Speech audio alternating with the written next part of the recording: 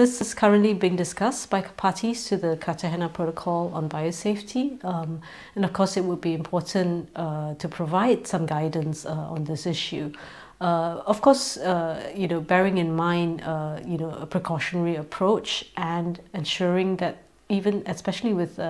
gene-derived organisms, where there are situations where it's not possible to do the risk assessment, or we don't have enough information to be able to assess the risk adequately, then we must have some sort of cut-off criteria or some sort of means to say, hang on,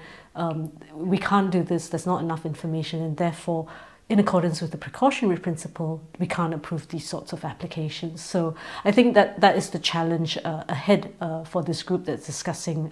the guidance on risk assessment.